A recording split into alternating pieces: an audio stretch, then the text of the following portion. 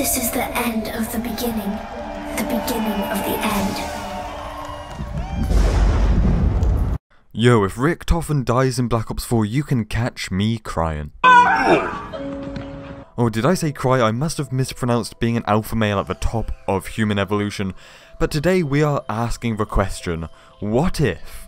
What if Black Ops 4 is the final game for this Treyarch storyline, for the original Treyarch storyline? I'm not crying. But don't get me wrong, there's nothing to say that this is gonna happen. It's a huge what if. But what isn't a big if is if you should subscribe to me. That's a big ass yes right there. Yes from me. Yes from you. So click that. So yeah, in Treyarch Zombies we blew up the Earth. And the storyline still continued. It didn't end at Origins. It didn't end at Revelations, lads. It's continuing. However, with this year it's now 10 years old. The storyline Treyarch Zombies is 10 years, and I get it that sometimes the storyline has its little sections, right? You might say that from Toten to Buried was its own bracket, right? I think that's how the director of Zombies has said it, and then even like Mob of the Dead or Origins to Revelations is also its own thing, but it's still part of the Treyarch storyline that we know and love. What I'm just going to say is, whenever, if ever, this storyline ends, I'll never be ready for the end, lads.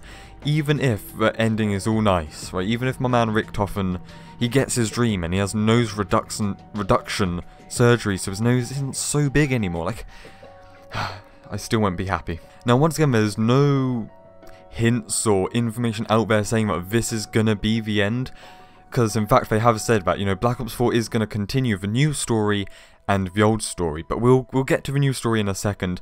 And also, another point to also counter my argument here is, in an interview, one of the many interviews, I don't know which one it is, lads, around Zombies Chronicles like a year ago, Jason Blundell did so many interviews. I'm not going to rummage through all of them to find it, but somewhere he said that he wrote the Black Ops 3 storyline. When he took over Zombies in Black Ops 2, he wrote the storyline so that he could continue it for as many games as possible. He literally said that himself.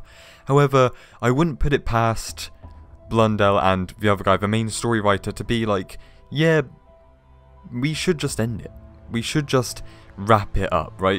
Things have to come to an end at some point.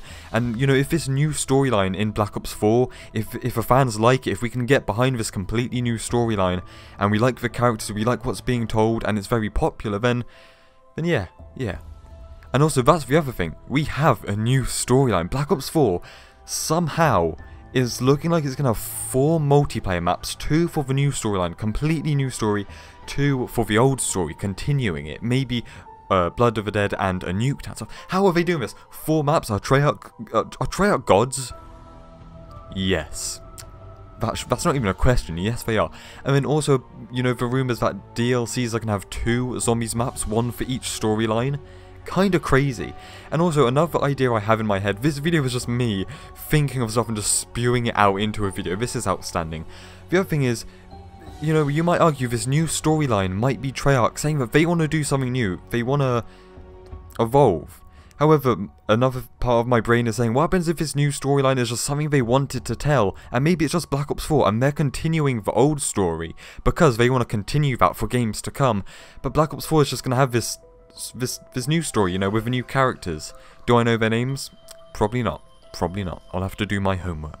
So at the end of every Zombies game of Treyarch, we've always said this is the end. We've always thought this is the end, you know. We thought, well, you know, going into Black Ops 1, we didn't know if there would be zombies.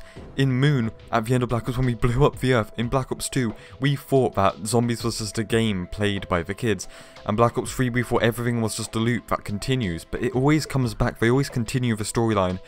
But this time things might be different, just that little bit, because once again, we're 10 years old.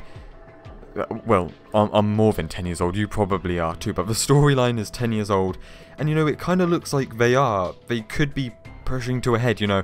What happens if in this game, if the characters die? What happens if Richtofen sacrifices himself to take out Monty? That's the thing, if Monty gets taken out and there's no one controlling the zombies, if we get rid of all this 115, then are the zombies just going to control themselves? Are there still going to be zombies? I don't know. Or maybe Dr. Monty kills Primus and then Victus in Black Ops 5, lads. Black Ops 5 theories right here. maybe the transit crew survive, and then it's them versus... No, okay, no. Let's not. Jesus Christ, that'd be hell in games. But yeah, I don't know. I just had this idea, I've been thinking about it in my mind, so I wanted to spew it out into a video. But once again, it's Treyarch Zombies, it's going to continue, because if this OG story ends, just think, we'll have no Perca-Colas, no Pack-a-Punch, no Ray Gun, because that's all stuff from the original storyline. Imagine that all just ending. I don't know if Treyarch would do that. Then again, this is Blundell we're on about. My man's crazy. Yeah, I think that's that. I think I've got everything I wanted to say and just put it out there. So, guys, stay spicy, stay saucy. Not too spicy, because then I can't consume you. Okay, that's weird. End the video, lad. So, I'll see you in the next one.